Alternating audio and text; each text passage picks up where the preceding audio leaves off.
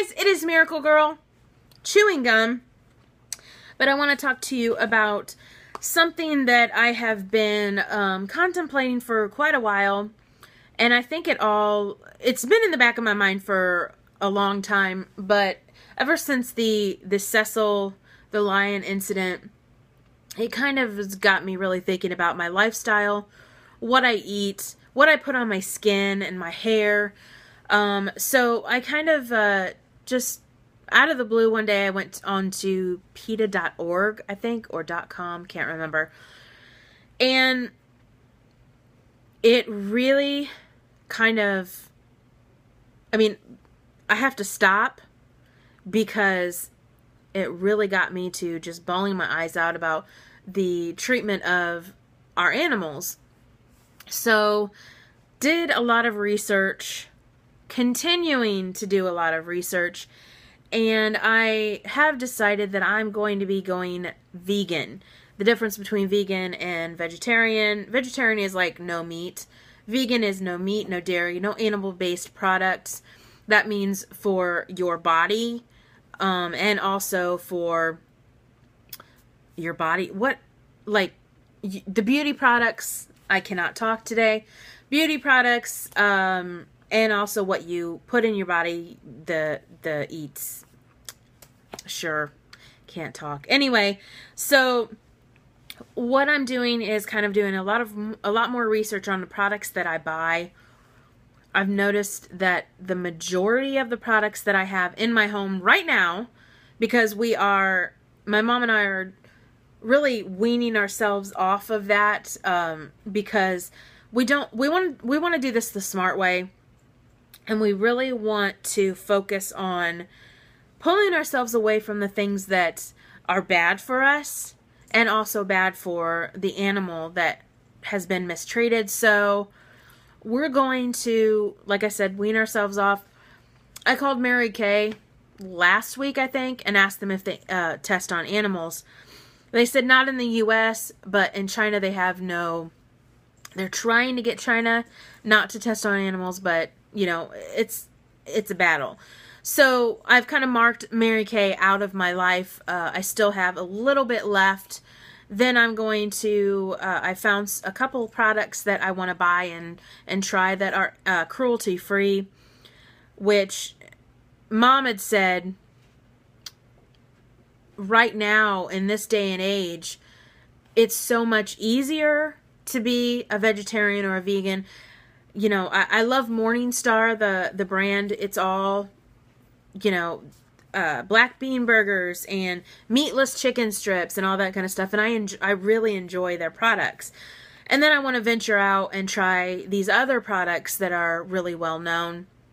So it really has never been like about the meat to me, because I'm not really a big meat person, like occasionally chicken or whatever. But it's been a lot about, like, the dairy. I'm like, I don't think I can do this. I love cheese. I love milk and sour cream and butter. But now they have options where there's dairy-free butter, dairy-free cheese. There's soy yogurt. There's soy milk. So there's a lot to really taste test and try.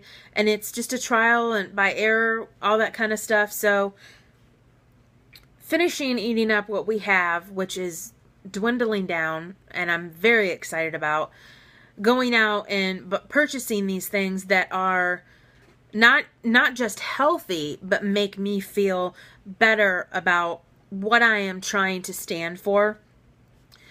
And I already have a couple people in my life that are like, you know, you start talking about that, and they're like, they look at you like you have 3 heads, like you're stupid. And I know, I mean, I've been through this before with other aspects of my life, and I'm like, you can do whatever you want to. Just, you know, if I don't judge you, don't judge me. And if you don't understand something, ask me instead of giving me that stupid look on your face kind of thing. But veganism, is that the word? It is a very great thing for me, because I have, like I said, I have 6 cats. why would I eat an animal and have an animal? It's just kind of like, you know, sort of where my mentality is. So that's where I'm standing right now. We are just kind of starting to become vegan and really move out of the realm of unhealthy eating also. Because if you're a vegan, yeah, you can go out like I did today. I went to Denny's and got a vegan patty with pickles and tomato, and it was really, really good. And you can do that when you go out. You can get chicken fajitas without the chicken and do like a vegetable quesadilla or fajita, whatever. You can do that, but I think it's going to save us in the long run because we're going to want to stay home and fix all these really awesome vegan recipes. So I'm really excited about that. The older I get, I love cooking and baking. So I'm really excited about that aspect. And also it's cheaper to a certain extent. Like you can buy bulk size rice and lentils, beans, any, you know, pasta, whatever. You can do that and that'll really save on your costs of all that stuff. So we have half a gallon of milk in the refrigerator. Did you guys know, if you go on PETA.org, you're drinking 20% pus? Did you know that? That is disgusting to me. I'm a clean freak. I'm a neat freak. I don't want any pus in my body. So it's getting very difficult for me to, like, continue drinking the milk. I know I don't want to waste any money starting out. So I've been trying to, like, use the milk in just different areas. That way we can just continue, you know, start going towards the soy milk. There's so many options, and I'm not trying to, like, get you guys to join the bandwagon, but for me, number one, it is about the cruelty of animals. If you've seen videos, I've started posting on my Facebook. It's just a conscious effort to be good, not just to humans, but to animals. They don't have a voice. So, that said, there is actually an app on my iPhone. I'm not sure. I think you can get it on any of the other ones, all your other phones. It's called the Bunny Free app. And I think it's sponsored by PETA. And you can go out while you're grocery shopping or whatever and either scan the item or type the item in. Like, let's say, I used to use St. Ives. I'm almost out of it. I bought the brand Method, and you can order it online or get it at Target. Cruelty free. Also have a detergent that we're going to start trying by The Honest Company. They're cruelty free. So you can type in like St. Ives and it'll tell you if they test on animals or not. And I think that app is absolutely wonderful. I just downloaded the PETA app, which I have not started using yet, but it gives you all the news and updates on McDonald's. I don't know if you guys heard about the controversy with McDonald's. Tyson's Food has a bunch of farms all over the United States. And this one particular farm in Tennessee, if you watch the video on PETA, and if you have an ounce, like in your pinky, your thumb, whatever, if you have an ounce of sympathy for any animal, you won't eat chicken, okay?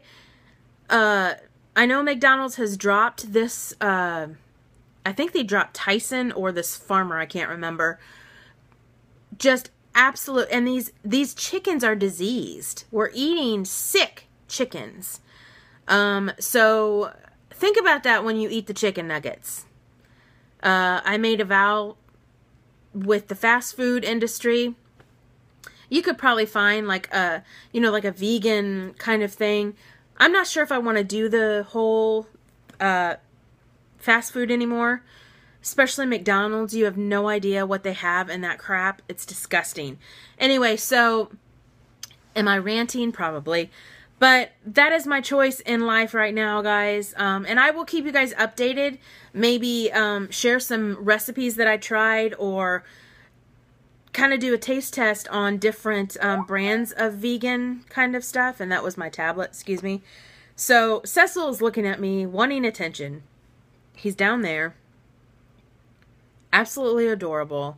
If you look at an animal, how can you justify the cruelty that we... Anyway, moving on. Long video. Again, if you like this video, click that subscribe button. Watch a miracle happen. Click that like button if you are for cruelty-free products. If you're for animals. Like, if you love animals like I do. So, I'll keep you guys posted, keep you updated on everything that I'm doing. Hopefully see you tomorrow. Love you guys, and I will see you later. Bye!